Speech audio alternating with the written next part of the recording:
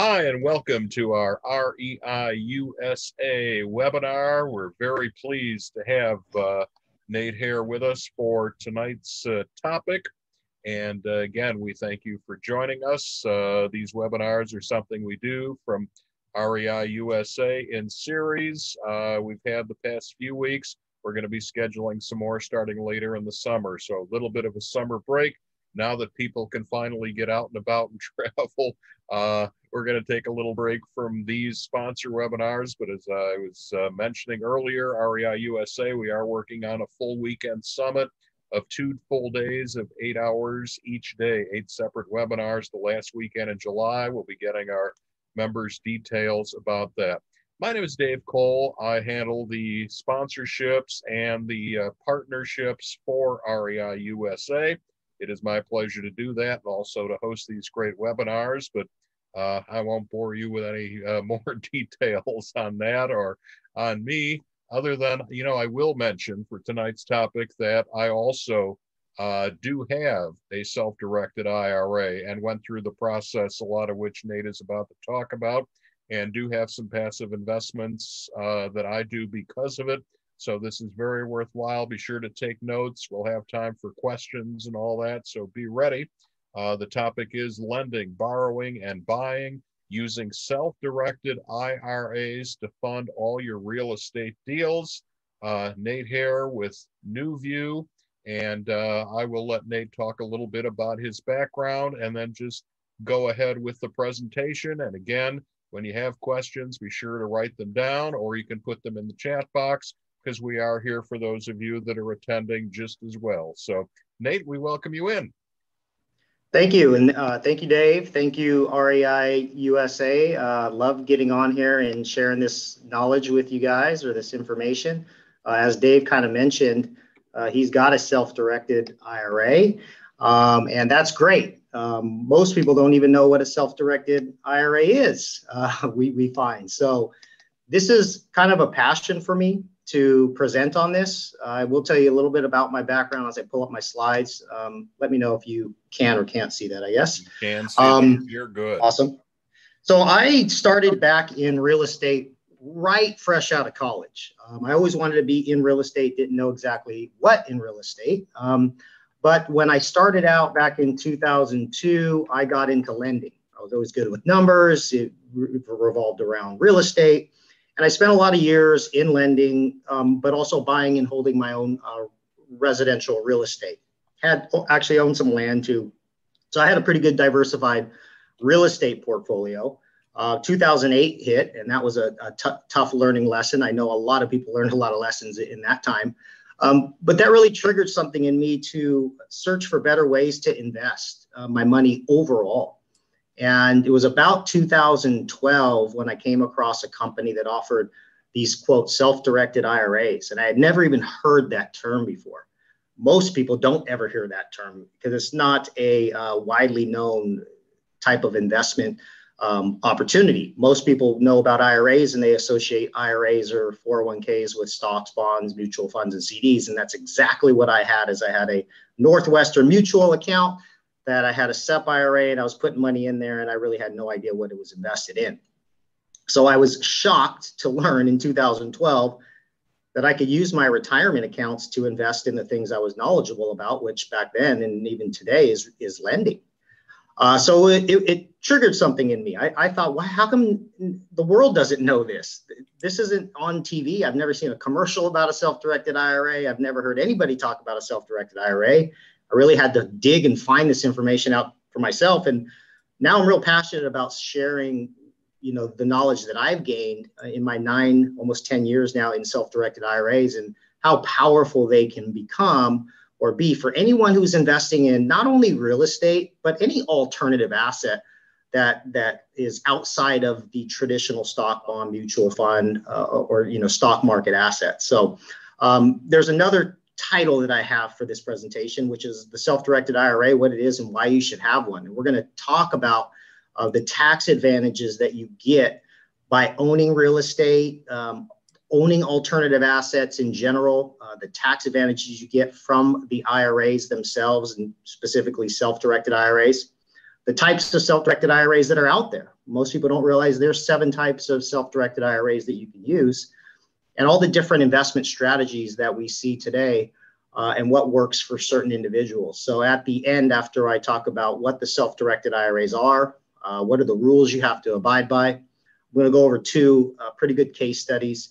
One, buying and owning real estate, and one, a lending case study that'll kind of encompass all the information that I give you guys in the front end of this. And I encourage you guys to ask questions along the way. I'll probably answer most of them at the end, so I just don't get distracted. But who is Newview Trust Company? I kind of gave you my background. I'll give you a background of the company that I work for. Newview Trust Company is a custodian. We're based out of Orlando, just north of Orlando in Longwood, Florida. A custodian is typically anybody that holds investments on your behalf. And in this case, we're talking about on behalf of your IRA. Most custodians that you are familiar with would be a Fidelity, Charles Schwab, Merrill Lynch. Obviously, those are the big names. Those are the guys that hold most of Americans' retirement. About 98% of Americans' retirement is held with those big firms. But those big firms only limit you to what they sell you as far as investments go, because they are licensed securities brokers. Doesn't make them bad guys. I'm just describing the nature of their business is to sell investments. So you can only hold your stocks and bonds and mutual funds with companies like that if that's where you have your IRA. Custodian like Newview, we hold the same types of accounts, the same accounts that you would find at any big bank. The only difference is the assets that we hold within those accounts. We hold what we call alternative assets. And the difference is we don't sell those assets to our clients. So that's why you hear this term self-directed IRA. It's just a marketing term. It's not a type of IRA at all, but self-directed in our world means our client chooses the investment. And our account agreement with our client simply state, we'll hold anything the IRS allows, but you pick the investment. You tell us what you want to hold in your IRA, and we'll act as the custodian for that asset. So we'll go over the different types of accounts and the different types of assets we see. Most of them are real estate based, but just realize that IRAs are no different no matter where you go. And I pulled this quote, actually. This is from a Forbes article back in March of 2020, I believe. And it's interesting to know that IRS did a study where they were really trying to dig into these self-directed IRAs. Because again, it's only a small amount of Americans that use these, quote, self-directed IRAs. It's growing in popularity, but typically only about 2% of all IRAs are self-directed or hold alternative assets. Okay? These assets like fee simple real estate, land, promissory notes, which we're going to talk a lot about here coming up. But only 2% of all of the IRAs held in America, 2% are self-directed. Yet the IRAs that are valued above $5 million, 25% of the assets hold alternative assets or are self-directed. That jumped out to me like a sore thumb. 25% of the assets held in the $5 million IRAs are alternative assets, yet only 2% of Americans hold alternative assets. That tells you something right there. The rich and the wealthy already understand this concept, yet most people just don't realize that they have other options for their retirement assets because they're constantly sold investments in mutual funds and things that they really don't understand. So I thought that was just a really powerful statistic there. Back to what is a self-directed IRA, as a reminder, it's not a type of IRA at all. IRAs are IRAs or IRAs. An IRA at Fidelity is no different than an IRA in Newview. In fact, most of our clients at Newview have IRAs with Newview and IRAs with Fidelity. The reason for that is they like to hold some stocks in their retirement portfolio, but they like to diversify and hold some real estate or some promissory note investments or some private equity investments. It's okay to have multiple IRAs. And in fact, without giving investment advice, think it's wise to have multiple IRAs with different custodians because that gives you the opportunity to really diversify your asset portfolio. But remember, self-directed is just a marketing term. The difference is you actually have to choose your investments with a self-directed IRA. So it's not for everybody, but it is for the guy or the gal that is entrepreneurial by nature, or they have a skill set that bodes outside of the stock market. This is, again, speaking to real estate investors out there. If you understand how to make money in real estate better than you understand how to make money in the stock market, then your retirement should be invested in what you understand. Doesn't mean that there's no risk involved, but it does mean that you'll stub your toe less if you invest in what you know best. So we always say with the self-directed IRA, the best thing about it is you get to pick the investments. The worst thing about it is you get to pick the investments, but you make yourself better returns when you invest in what you know best. And it allows you to save for retirement on your terms. And it gives you much more control and a broader spectrum of investments that you can invest in, such as this. So these are some of the common investment options that we see at NewView, and it goes outside of this. General rule of thumb, the IRS does not tell us what we're allowed to invest in or what we're allowed to hold within our retirement accounts, within our IRAs. There's only two investments that they tell us that we're not allowed to hold in an IRA, and that's life insurance contracts and collectibles. Anything else is fair game. So again, most people don't realize this because Fidelity is not going to suggest to you to go buy a rental property in their IRA because they don't sell rental properties. But as a general rule of thumb, anything you can hold title to, anything you can hold title to, drop a purchase contract for, that purchaser can be your IRA and the title can be held in the name of that IRA. You just have to find a company that's willing to administer those assets on your behalf until you start taking distributions. So what we hold here are alternative assets. Most of them are fee simple real estate, commercial property, land, etc. I would say a large portion of our clients like to be passive with their self-directed IRAs. I think Dave kind of mentioned he likes to be passive. I also like to be passive as well. Less work, no toilets, no tenants, I like to say. I hold secured promissory notes, just like banks hold secured promissory notes as their initial investment. I like notes payable. I like mailbox money. That my notes payable are owned in the name of my IRAs. And I'll talk about the different types of IRAs that I have. But it's all tax-free because the income comes back to my retirement account. So I like the ability to be able to lend out of my IRA, not only because I understand lending, but because it's all tax-free income to me. A lot of clients also use their IRAs to invest in private entities or private stock. This is a two-sided coin, I will tell you, if you're a real estate investor. So if you're talking about your own IRAs, you always want to think, what can I invest in? You can't invest in your own deals, however, with your own IRAs, and we'll talk about that later in the program. But you can invest passively into, syndications, apartment buildings, commercial property. The list goes on and on. But on the flip side of that, if you are a real estate investor looking to raise private capital for your own investments, then you should understand that IRAs make up, or retirement accounts in the US make up $30 trillion. And you can borrow from them, but you have to borrow from them through a self-directed account. So the more you can understand about your own self-directed IRA, the better you will be at approaching somebody who may have a retirement account at Fidelity. They might not be happy with their returns, but maybe you as a real estate investor can pay them above average interest secured by real estate by borrowing money out of their retirement account. So it's always two-sided. What can you do with your IRA and what can you do with other people's IRAs? And when you have the ability to borrow money, private money from retirement accounts, it doesn't affect your credit. It doesn't really take income or a qualifying criteria. It's really easy to do it if you have the relationships, and the money is quick. And I'll talk about that in my own case study at the end about how I loaned $55,000 to a real estate investor. We closed in 4 days and everybody was happy. So again, these are just some of the alternative assets that we see held in self-directed retirement accounts, but the list doesn't just stop there. So let's talk about the types of self-directed IRAs. I mentioned there's 7 types, and this is, if there's any slide you take a picture of on this, besides the case studies, take a picture of this slide. Because these are this is the accounts that can be self-directed.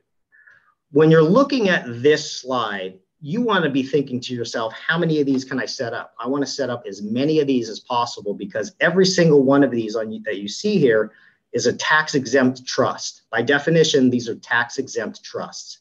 You're the fiduciary to those trusts. You're supposed to find investments, and you take your benefit from the distributions. But the ability to grow wealth is much, much easier here because you don't have to pay taxes annually within any of these accounts. So traditional IRAs and Roth IRAs are the one most people are familiar with because these are your personal plans. Anybody can have a traditional IRA or a Roth IRA, and anybody can make contributions to them as long as they have earned income. There's no age restrict, or you don't have to be of a certain age to make contributions to a traditional or Roth. And most people have traditional or Roth IRAs once they maybe worked at a company for X amount of years. You might have started your retirement with a 401k at a job that you worked at. You left that job and that 401k rolled into an IRA. IRAs make up a third of all retirement accounts in the US. It's the largest source of American retirement. About $10 trillion sits in IRAs. But most people think traditional IRAs and Roth IRAs are the only ones that can be self-directed, and that's actually not true. You can actually self-direct and have your own employer plan. Now this, I got an extra E there by accident. Apologize for that. Employer plans, if you're self-employed, you have the ability to make additional contributions based on your 1099 or Schedule C income to either a SEP IRA, a simple IRA, or even your own solo 401k. These are great plans if you're looking to stash more money in through your contributions. Contributions are what the money you take out of your pocket and add to your plans each year. You can make very large contributions to your employer plans.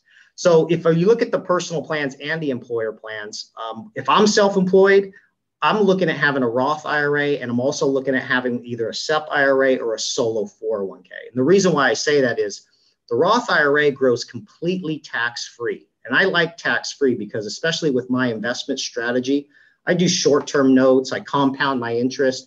I try to do as much as I can to take a small amount of money and make it larger. If I'm going to take a small amount of money and make it larger, I don't want to defer my taxes. I want to eliminate the taxes before I make the profit. So that's what's different between the traditional IRA and Roth IRA. The traditional IRA is typically you put money into it, you get a tax deduction for the contribution, but you just defer all the taxes to the future until you start taking distributions. So essentially you pay taxes on your entire retirement. You just don't see it until retirement. And when you start taking distributions, you have to pay that tax back. The Roth IRA works the polar opposite.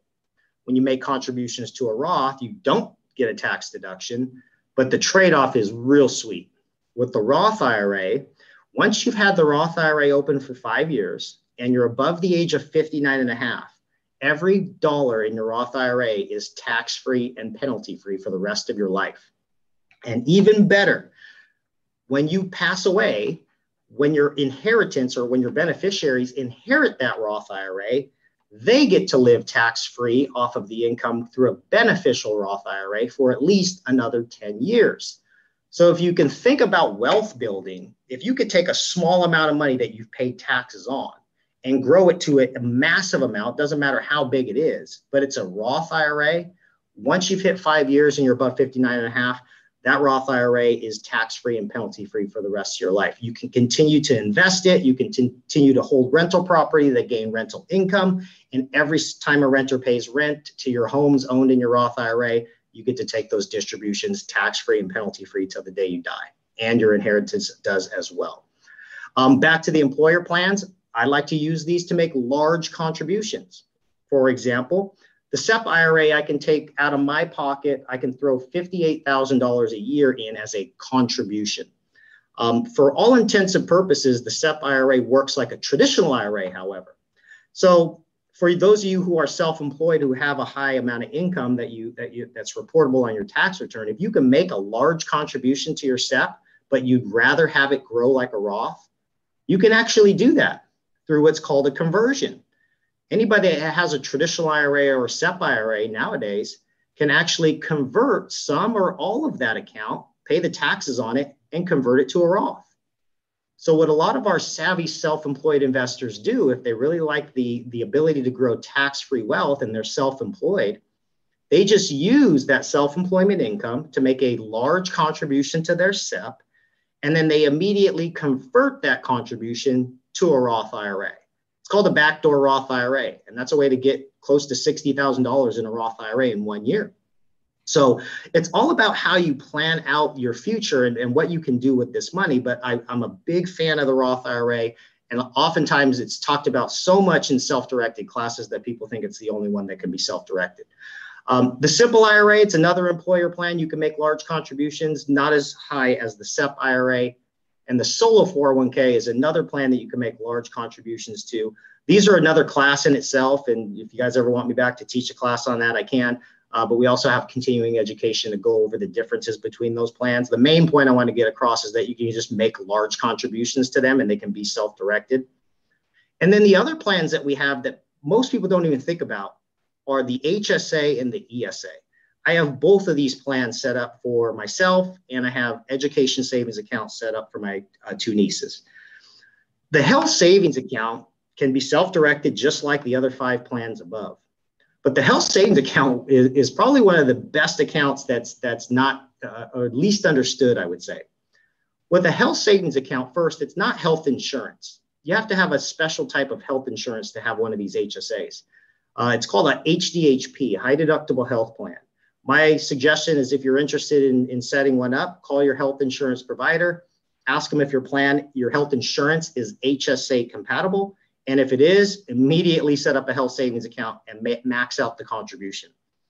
The reason why is because the HSA account works different than any of those other accounts up there.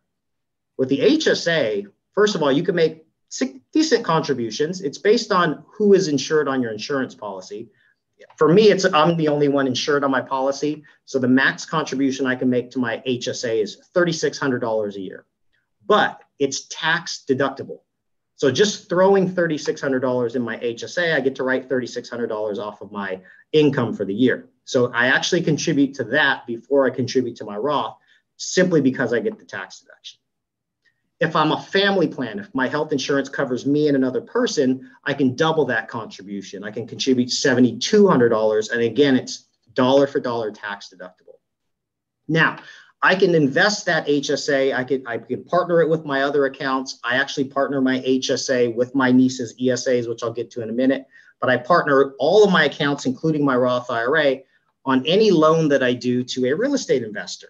Reason being is when the real estate investor makes interest payments back to my accounts, I've got interest payments that are going back to my Roth IRA, my HSA, and the 2 ESAs that I have. The difference is those accounts work differently. So the Roth IRA, I want to keep that income in there growing until 59 and a half. The HSA, however, any profit that's earned in the HSA, I can take out tax-free and penalty-free immediately to pay for any out-of-pocket health expenses that I have that my insurance doesn't cover. So that would be things like doctor's visits, co-pays, acupuncture, holistic medicine, dental work, eyeglasses, all sorts of things, prescriptions. I think I mentioned that. There's a whole list of things that you can pay as a tax-free, penalty-free distribution from your health savings account instead of dipping in your pocket and paying for those things. The problem is what most people are taught is they're taught to work, pay taxes, and then pay for health expenses. The problem with that is when health expenses increase, you have to work more to pay more taxes to hopefully be left with enough money to pay for your health expenses. If you switch your mindset as an investor and just say, you know what, why don't I just invest this HSA and I can take the earnings out tax-free and penalty-free to pay for my health expenses instead of just using my own money as a taxpayer. Once you start doing that, you realize that you can consume more goods with the same amount of money because you take Uncle Sam out of the equation. So the health savings account, it's tax-free going in, tax-deferred as you invest it, and then tax-free when you take the money out to pay for any qualified health expense. It's not a use it or lose it plan either. A lot of people get it confused with the FSA, the flexible spending account. The flexible spending account does not work like the HSA. The flexible spending account is the one where you lose the money at the end of the year if you don't use it. So people run out and buy a bunch of stuff they don't need just so they don't lose their money. The HSA stays intact. You can continue to invest it. And even better, you can actually keep making contributions to the HSA and keep investing it and just not take any money out. And here's the thing that's really cool with the HSA. I know I said you could take money out to pay for health expenses, but you can actually defer that distribution and just reimburse yourself for things you pay later in the future. So let me just give you a hypothetical. Let's say that you set up a health savings account and you start making contributions for the next 10 years. You don't take a dime out of it for 10 years. You could see the growth on that again, because you leave more capital in there that compounds on itself, the account grows bigger faster. Meantime, in those 10 years, you do pay for the health expenses out of your pocket, but you save all the receipts. Doesn't matter how long you save them for. When you absolutely need the money, you can take a big fat distribution and reimburse yourself for every receipt that you saved in that drawer. That is pretty cool. And if you guys missed that, basically you can just keep funding your HSA, keep investing it, and then just pay yourself back for everything that you paid for in the periods of time you had the HSA set up and the high deductible health plan. So as long as you have those two things set up, you can reimburse yourself later in the future. And when you're paying yourself back at that point, you can go to Europe on that distribution. You can buy a new car off that distribution. It's really, really cool in how truly flexible it is. And then one more fun fact with the HSA, I love this plan. One time in your life, you can fund your HSA with a tax-free transfer from your traditional IRA or SEP IRA. I'm pretty sure most people didn't catch that, so I'll repeat that. You can fund your HSA with a transfer from your traditional IRA. The cool thing about that is remember what your traditional IRA, how that works. Most people, that's their emergency bucket. They've got that old rollover IRA from the old job that they worked at. And let's say that you have a health expense, it's $3,000 for a root canal. Well, if I have that knee-jerk reaction to take $3,000 out of my traditional IRA, I'm taxed on the $3,000. And if I'm under 59 and a half, I have to pay a 10% early withdrawal penalty. But if I haven't used my one-time transfer yet, you can do it one time in your life, I can just move $3,000 over to my HSA. And then when I take it out of my HSA, because it's being used for a medical expense, my root canal, it's tax-free and penalty-free. So I take it from an account that I can't use until 59 and a half that I'm penalized for taking out too early and moving it to an account that I can use today and I'm not taxed.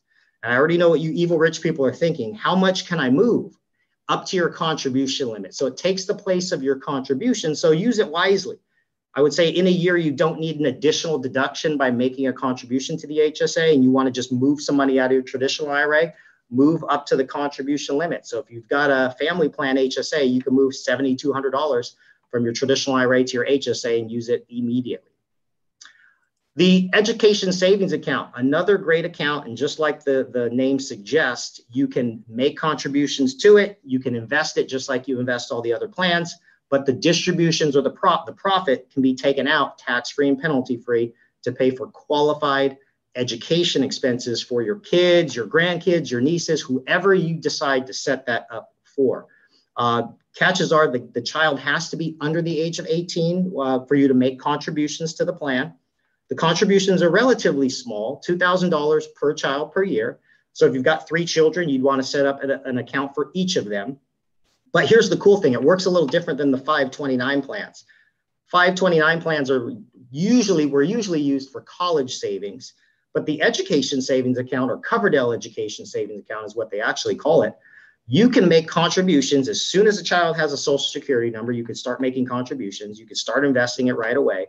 And you can start taking distributions to pay for qualified education expenses from pre-K all the way through college. So that would be things like tuition, uniforms, if they're going to private school. If they're not going to private school, any computers, books, tutoring, after-school programs, vocational schools, if they end up not going to college, but they go to a vocational school. And of course, college expenses are included. So again, as somebody who has kids or grandkids and they've got family that's got health expenses, what a great way to put money into these accounts, invest in the same investments that you would find anyways, but save more of the profit and eliminate the taxes and consume more health expenses and education expenses that you're going to have to pay for anyways. So once I started learning this, I thought they should teach this in high school. Why am I learning about this in my 30s and nobody even taught me about any of these? And the fact that all of these plans can be self-directed into promissory notes or real estate. I mean, the investment options is endless, and the tax advantages that you get with all these plans is just phenomenal.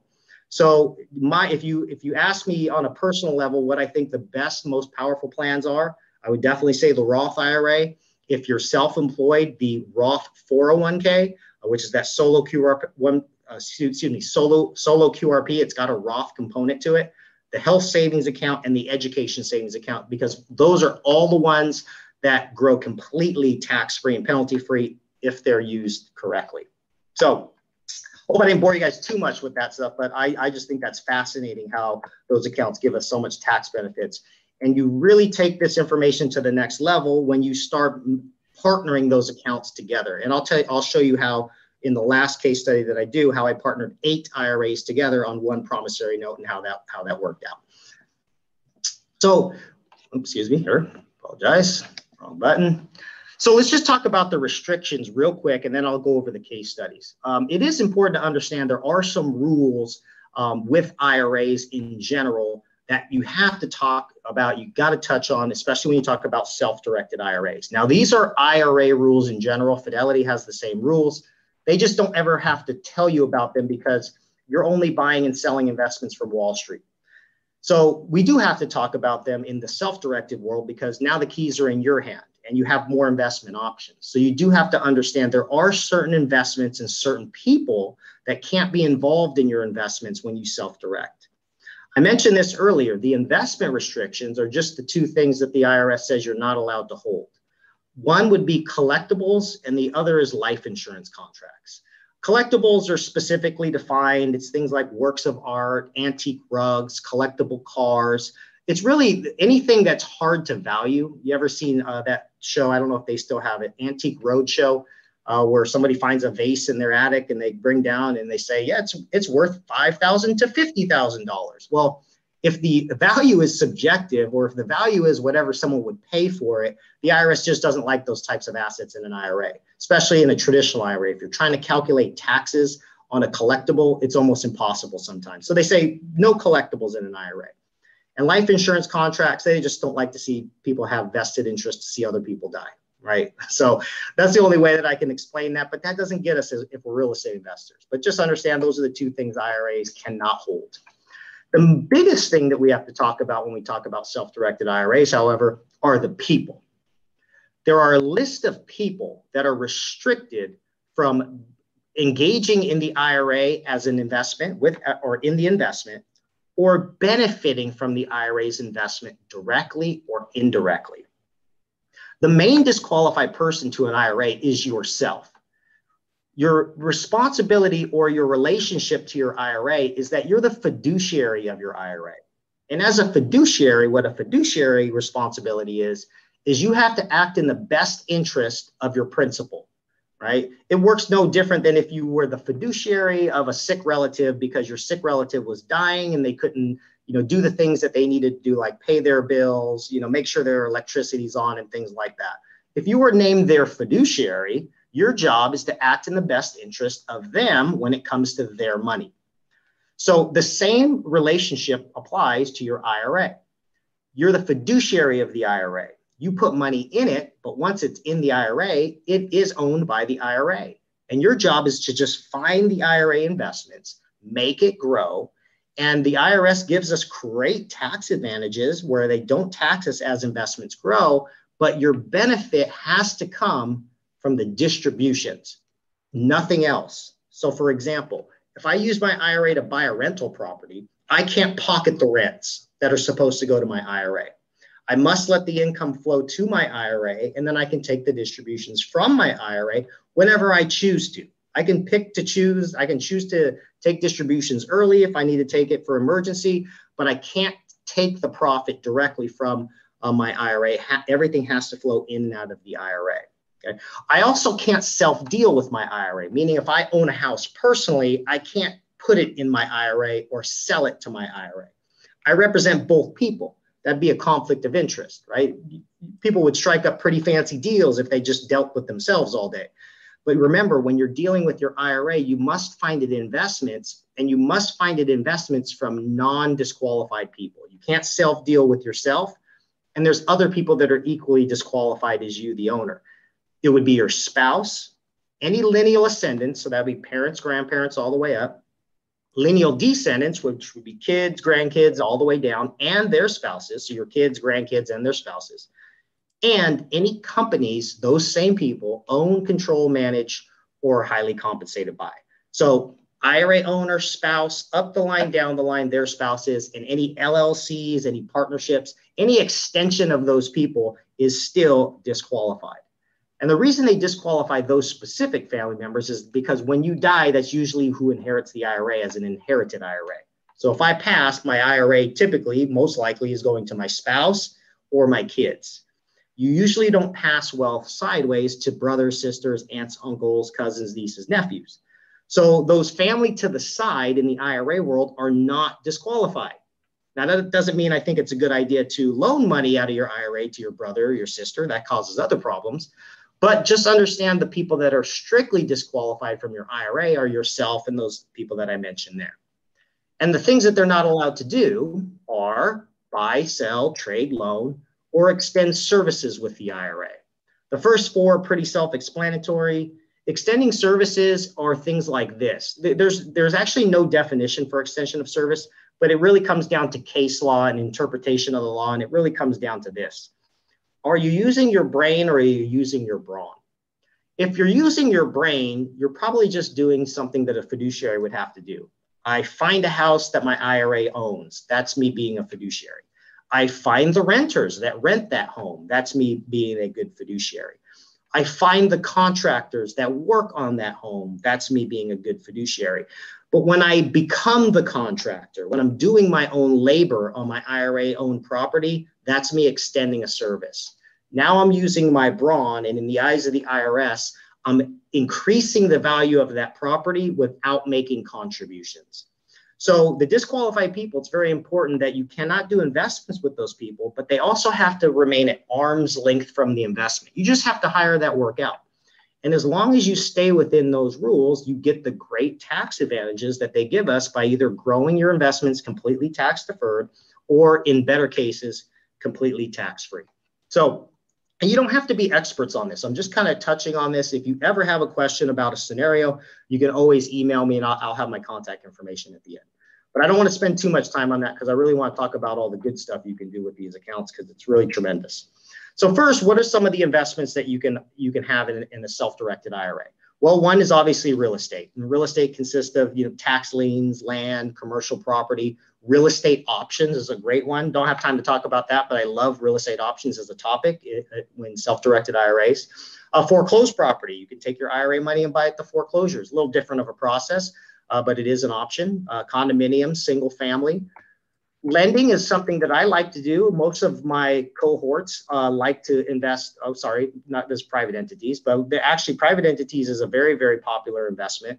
Again, this is the two-sided coin. If you're raising money through syndication, realize there's $30 trillion in IRAs. Most people, that's where most people have their money.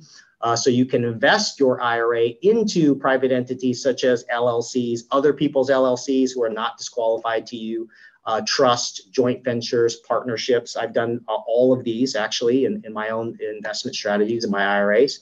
And then promissory notes is kind of what I mentioned earlier. This is the one that I tend to stick with that gets me the best residual income, I would say. It's less work for me. I would say the one thing with promissory note investments is you do have to have access to deals. You don't have to have the deals yourself, but you have to have a network and access to deals. And this is where REI USA comes into place. If you have the ability to have self-directed IRAs set up for yourself, and you've got a group of investors that all have the same, well, if you really think about it, you have a private bank at that point. If everybody is using their self-directed IRAs properly and everybody has good investments, I've seen groups of 4 or 5 investors who act as lenders to each other with their IRAs. Because remember, it's prohibited for you to lend your own IRA to yourself. But if I have an investor that approaches me that has a good investment within REI USA or otherwise, and they're looking for private money, well, then I could use my IRA that's sitting there uninvested and hold a promissory note to them as the borrower, and they get to buy property with my retirement money, no use of their credit, no use of their income, and they can fund deals in within 24 to 48 hours. And if they ever have or if I ever have a deal that I need funding for, well, maybe I can borrow their IRA money when I have a deal. And if there's 4 or 5 of us doing that, you basically create your own private financing. So if you think outside of your own IRA and think about who else has IRAs that I know, you can really start thinking, wow, there's a lot of people that have retirement money. And if I can make them above average returns secured by real estate, I don't have to borrow money from a bank. So there's all different types of ways that you can structure these notes. Secured promissory notes is the most common. That's no different than what a bank does when they loan you money to buy a property and they secure it by the property. It's no different in the process of how it works here at NewView. I'll kind of talk about that in the case study. Unsecured notes, if you're a little crazy, that's just a note that's not secured by anything, but I do see people do that. Net profit notes, that's pretty common. Net profit notes and convertible notes, you see that often if you're lending to a company. A lot of people might do that with a startup company. Seen an investor loan to a friend who had a medical device company. It was through a convertible note where basically he can convert his interest or his principal of the note into shares of the company if the company went public. Again, just creative note strategies, and they're using their IRAs to get the tax advantage. Shared appreciation notes, net profit notes, and so on. These are just some of the things that we see here at NewView, but the list goes on and on. And here's how the process looks from airplane view, and then I'll get into the case studies. If you want to start buying rental property in an IRA or start lending money out of an IRA, you have to have, of course, a self-directed IRA. If you want to set one up, I've got the email for you to do that. That email actually comes directly to me, but that's info@newviewtrust.com. And I got a little special for you guys where we'll make it cost efficient for you for joining in on us today. But if you want to own those type of alternative assets, you have to have an account with NewView or a self-directed IRA company. So it takes literally 24 hours to get an account set up. You just fill out an application, give us a copy of your ID, and we'll have the account open by the next day. The next step is funding the account. And there's 3 different ways you can fund your self-directed IRA. One is just by making a contribution. That's just taking money out of your pocket and adding it to the account. And there are contribution limits each year. It's no different than making a contribution to any IRA anywhere else. Most commonly, how people fund it is by transferring money from an existing IRA. And you don't have to transfer all of the money from an IRA. You could just transfer a portion of it. So oftentimes what we'll see is a client might have an account at Fidelity, and they have a private equity investment that they want to make for $50,000. So they just transfer $50,000 from their Fidelity IRA to their NewView IRA, and then we process the private equity investment for them.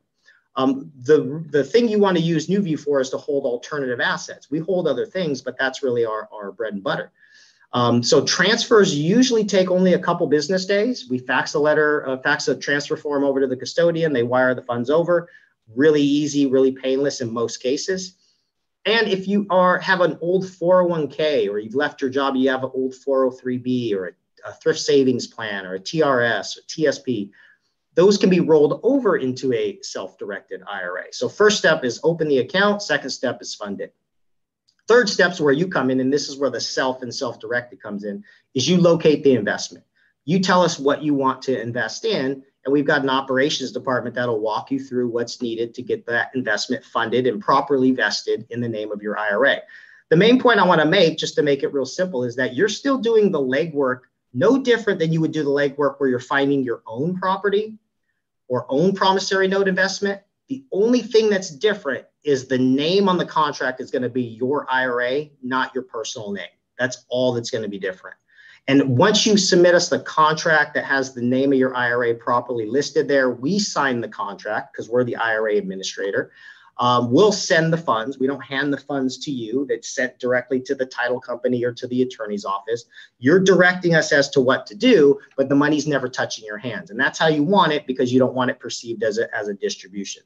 So you locate your investment, you work with our operations department to get us the contracts or the purchase agreements, whatever it may be. And you just fill out a NewView investment form that basically gives us the authority to make the investment on your behalf. And once we have those 2 items in hand, we fund the investment, and we fund within 24 to 48 hours. So it's very, very quick, provided we have all the documents correct. And once you do it once, it's like riding a bike. So I'm going to go over a case study. And as I go through the case study, I'll kind of talk about the process. This is actually a friend of mine. I really love this investment. It really, really is powerful. And I will tell you, he's a pretty knowledgeable real estate investor. He had not really paid much attention to his IRAs, though. He came to me a couple times. He said, I haven't really done anything with my IRAs. I haven't even made any contributions. But he was a really good, smart real estate investor. So he had made a contribution, small contribution, to his Roth IRA because he knew he could take this small amount of money. If he found a real creative deal, if he made a lot of profit on it, he didn't want to pay taxes. So he used a Roth IRA, not a traditional IRA. And again, this is a very, very important lesson here. And what he did is he actually found 3 warehouse units. And I'll tell you exactly how he found this. In just looking for property for himself, he ran into a motivated seller. This motivated seller was a tired landlord. It was actually a widow. Her husband had passed away recently, and her husband was the one that really took care of these 3 warehouses that they had. Now, these were pretty rundown warehouses, but they did have tenants in each of these 3. Once he passed away, she really had no interest in managing these properties. And unfortunately, the tenants realized this, and they started pretty much taking advantage of her. They stopped paying rents. They paid rent periodically. And she didn't need the money. She just didn't like the headache of dealing with these properties. So she put it on the market for sale for $100,000. Now, when my friend found this lady, he actually found out really what was her gripes. What did she really want? She didn't really want money. And she said, well, she liked the income when they all paid, but she didn't like the headache of trying to track them down and beat them down for payments. So he went back to the drawing board and came back to her and said, if I structured a deal where you got the same amount of money that you would get if they had all paid rent every month, but you didn't have to deal with the tenants, is that something that you'd be interested in? She said, oh, most definitely. So what he did is he went back to her and he said, if I structured this in a way where I dealt with the tenants, I made sure that they paid. Okay? He used a property manager to do that. Okay? I'll give you $5,000 as a down payment to put in your pocket. And if you will do this for me and actually sell this to me with a carried back note, okay, seller financed it to him, and in this case, sold it to his Roth IRA as the buyer, okay, carried back a note to her at 9% for 10 years. Now, the reason he did that is because this was about the payments that she was getting from these warehouse units. So she was happy. The note payments from him, or in this case, his IRA, are about the same as what she would collect if she got rent from each of the tenants. And the transfer of title read, or the new title owner would be New View Trust Company, which is us. FBO stands for the benefit of, his name and his Roth IRA account number. So he bought this property on terms. Reason he did that is because he only had $7,000 in his Roth IRA. So he was able, with his small $7,000 Roth IRA, buy 3 warehouse units totaling $100,000 in value because he bought it on terms and he got the seller kind of what they wanted at the beginning. Okay. Now, I will tell you, I teach a class. I don't have time to go over the details of this, but when you buy property debt leveraged in an IRA, there actually is a tax that kicks in. Your IRA becomes a taxpayer at this point. This tax is something that you don't have to worry about if you structure deals like this, because I'm going to show you how he bypassed this tax, paid a little bit of tax. And if you go to our YouTube page, I talk a little bit more in depth about this.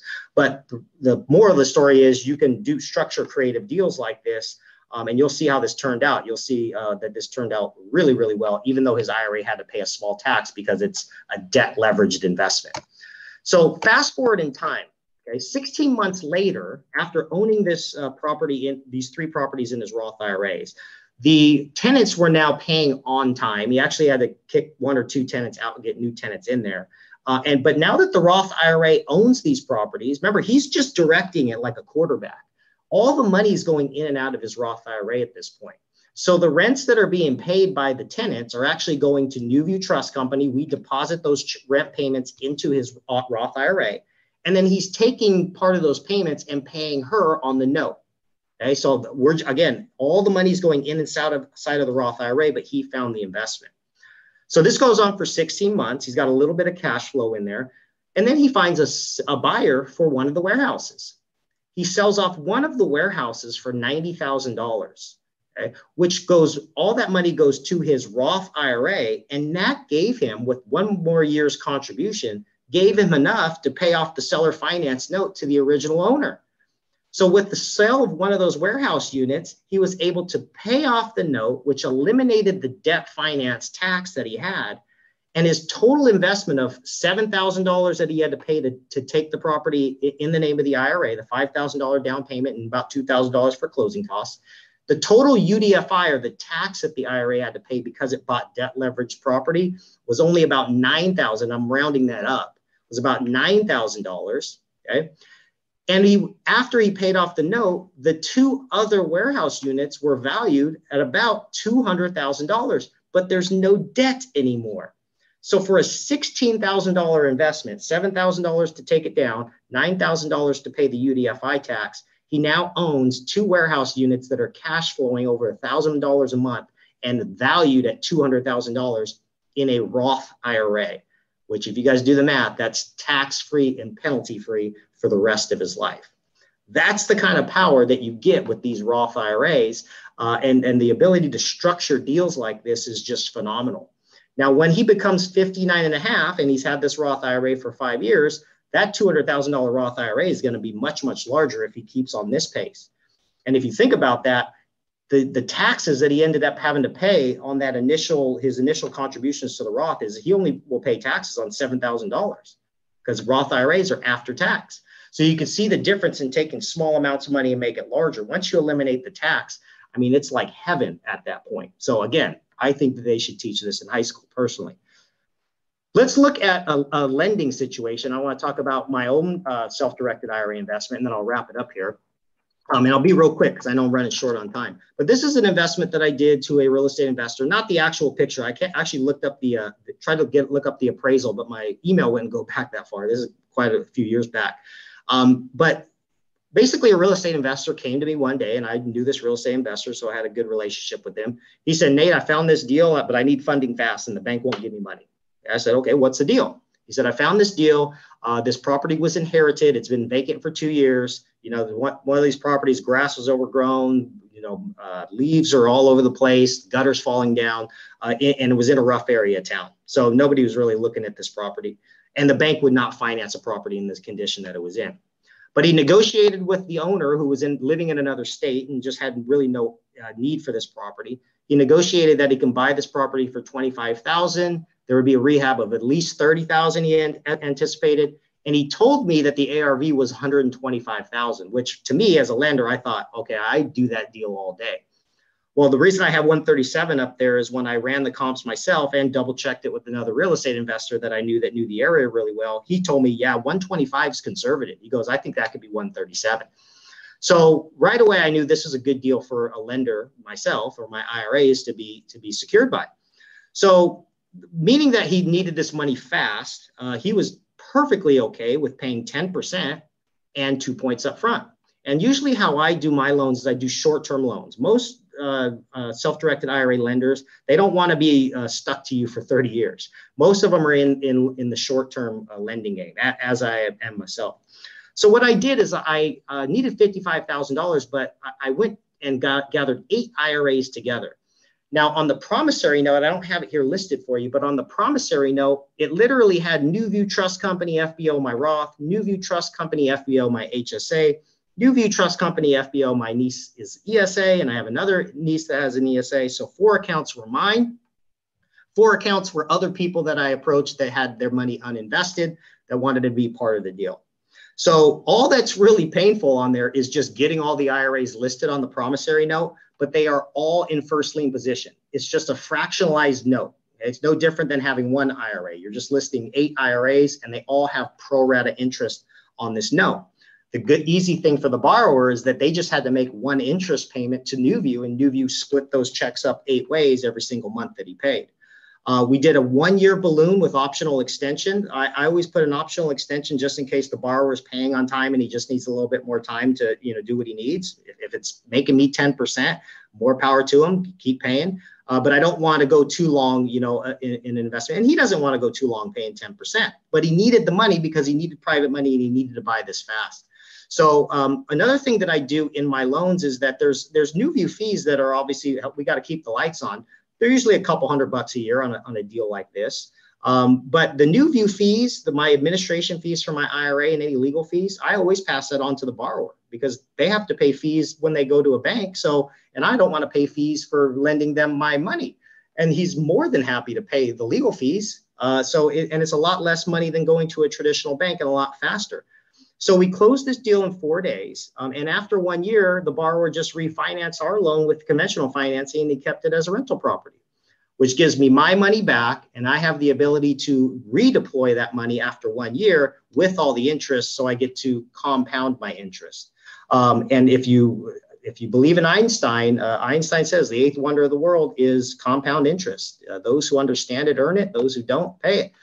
And I just want to grab something and just so you understand the power in compounding. And I really like this because you can really grow your IRA exponentially in a tax-free manner if you can understand how to compound and if you can understand how to do it tax-free. This is just a chart that I grabbed online, which just shows you the power of compounding and the effect of taxes.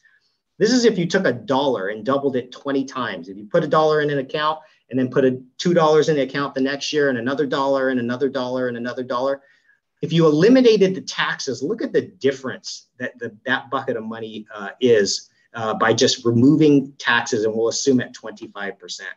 Compounding $1, doubling it 20 times without paying taxes, $1,048,000. And simply by having taxes taken out of that amount every year, $72,000. This is why so many people have a hard time retiring, I think, is because most people just don't understand the ability to grow tax-free dollars of money. It's completely legal. It's just that we don't get this information in school to talk about all these accounts that grow completely tax-free. And truthfully, I think that they probably don't want us to all know about it because we'd all be billionaires at that point. So I hope this information was helpful.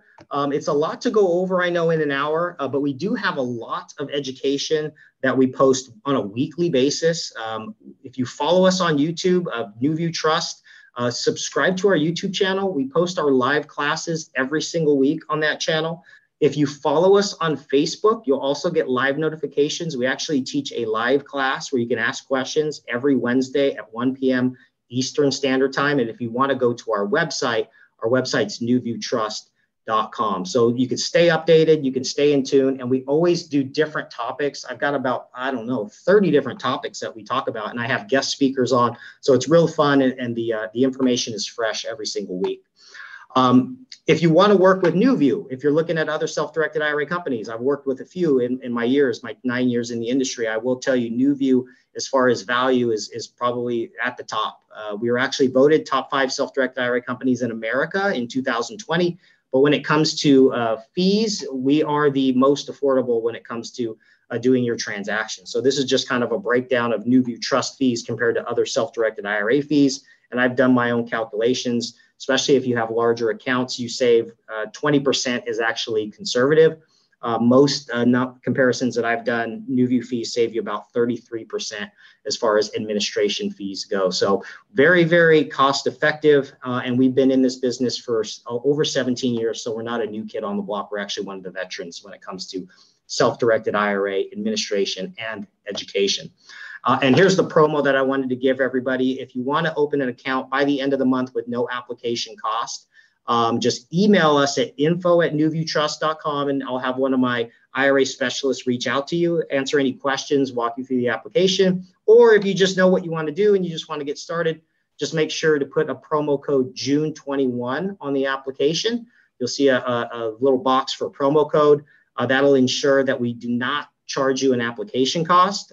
So you can save up to $50 for every account you decide to open. So I would encourage people to, look at opening Roth IRAs for yourself, for your spouse, for your kids, if they have earned income, HSAs, ESAs. I hope that I got the point across of how powerful those accounts can be. And when you apply your knowledge as a real estate investor or a lender, you can grow huge amounts of tax-free dollars in a completely legal way, and really set up your family with generational wealth by not only giving them accounts that turn into inherited IRAs, growing tax-free, but also showing them how you're doing it on their own.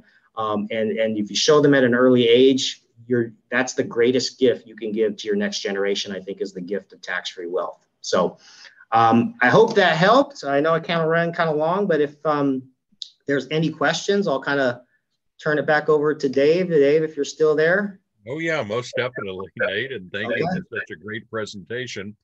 We do have a couple of questions here. So actually, we had 3, and one of them you answered during, but our members always ask some good questions.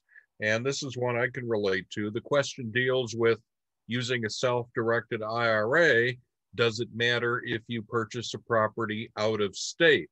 And I will just comment that you can certainly do that because this is subject to IRS guidelines, which is federal and not state. And because it's a passive investment, you can do that. But you're the pro, Nate. So if you want to kind of address that a little bit as far as advantages of being able to use the self-directed IRA to purchase out of state because it's passive.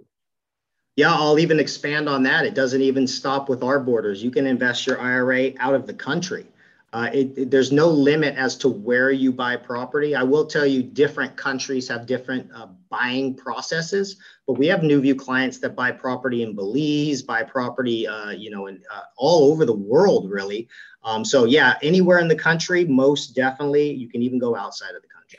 But in that case, Nate, and I know Belize has very good tax incentives, but would you be subject to any international tax situations because it might not be covered through the IRS? Or I didn't quite ask that right, but would you not be, subject to tax consequences from other countries in that scenario? Or is this a self-directed IRA also protected for that? That's a better way to put it. The IRAs all have the same type of protection when it comes to the growth within the IRA. The only thing that you got to consider is if you take distributions and you're a taxpayer, obviously, different taxes may hit you as an individual. So I'll break it down more, to people in the country. If you have a traditional IRA and you're in a state that's got, state tax and things like that, you might get hit with those taxes as an individual as you take distributions. And the same applies when you're out of state. So you can still grow the assets within the account completely tax deferred or tax free. But when you take the distributions, depending on what tax situation you are as an individual, then there might be other taxes that kick in. Okay, thank you. And Dana, who's attending, is now asked a second question. Let me give those both to you. A few minutes ago, she asked, is there a minimum amount that one can transfer to the self-directed IRA? And then a couple minutes ago, she asked, the asset fee is applied when using on purchasing real estate property. In other words, from your price list, she was asking if the asset fee is applied upon purchasing. And so those are her two questions. She also wants to know if we would have access to the presentation deck. So if you are willing to do that, you can even email it to me and we can put that out as well. Or or you'll give your contact information so we can have Dana and anybody else. Let's do that. Let's have them go directly to you so then you can answer more specific questions from them. But anyway, the one on the minimum amount and then the asset fee and where that comes into play. Yeah, so there's no minimum amount. You can transfer as much as you want. And what I often tell people is open a self-directed IRA is step one, and we don't have account minimum. So you would at least want to get that account established. And since we don't charge an application fee, it doesn't really cost you anything to do that. And then when it comes to moving money over, depending on what you're investing in, I would urge people not to send a bunch of money to NewView and have it sit like a rock. And I will just tell you that straightforward. That's what I would do if I was opening an account. But if you're going to invest in real estate, for example, transfer enough for us to cover an earnest money deposit in the event that you run into a property you want to buy. That way we have the account set up. You've got the proper vesting. You've got your account number. You know what to put on the purchase contract. And then when we have enough to make the earnest money or option fee, we can send that directly from the IRA. And then you can move the rest of the money over, transfer the rest from Fidelity or whatnot. So there's no limit on how much you transfer over, and you can plan it out a little bit too, especially on transfers. Since they're so quick and they're not reported to the IRS, you can transfer as much or as little as you want anytime. And then getting back to the fees question, that's a great question on the fees. On the transaction fees, we have 4 different options how you pay the transaction fees. First, there's transaction fees when you buy it. It's only $95 to purchase an asset. That's charged at the time that you buy it. And then the recurring administration fee, depending on the plan that you're on, it may be charged at the time you purchase it, or it may be charged quarterly in arrears. We have different options that basically you can choose to, and make it the most cost efficient for yourself. And any of those fees that I'm mentioning too, you can pay those on a credit card. One of the only things you can pay for your IRAs, you can't pay for assets or fees related to the asset, but you can pay for your administration fees related to the IRA. So when you fill out an application, what I always suggest to people is choose a credit card as your billing method, meaning when you do a transaction, it just charges your card. And most real estate investors or people who are self-employed just write those expenses off as a business expense. I'm not a CPA, check with your CPA, but I know a lot of people like to charge it to their credit card so they can write it off, put points on their card. And that prevents money coming out of their IRA that's tax-free just to go for fees. So keep the money in the IRA, pay it by credit card, and you have a couple different options as how you pay it to make it more cost effective for you. And then the third question, I believe, was the slide deck. I can do either one. If anybody wants the slide deck, right away, just email me at info@newviewtrust.com, and I'll shoot you over the slide deck if you want to have it. No problem. Okay, real good. And also, we will be putting this webinar up on our sponsor webinar page, the replay of it. So that will be available to REI USA members as well. Nate Hare, we thank you so much for presenting this tonight. Some great information. And again, we thank you on behalf of REI USA. So let us wrap that up. Hope it's been great for everybody. And please do follow up with Nate. And that is it. Have a good night, and thank you for your attendance. Thanks, Dave. Thanks, everybody, for attending. You bet.